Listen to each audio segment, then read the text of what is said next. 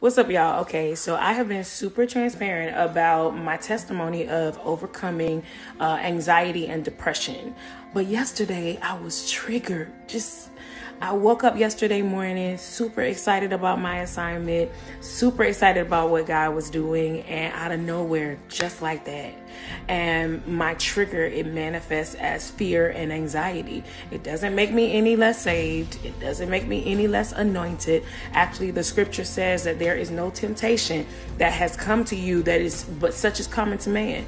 But God, with the temptation, will provide a way of escape. I came to encourage somebody that no matter what you're dealing with, no matter what type of history is trying to show its face again, God has provided a way of escape. And for me yesterday, my way of escape was the people who love me. They surrounded me with love and they encouraged me through that moment so that I can complete my assignment. I came to let you know that there's a way of escape.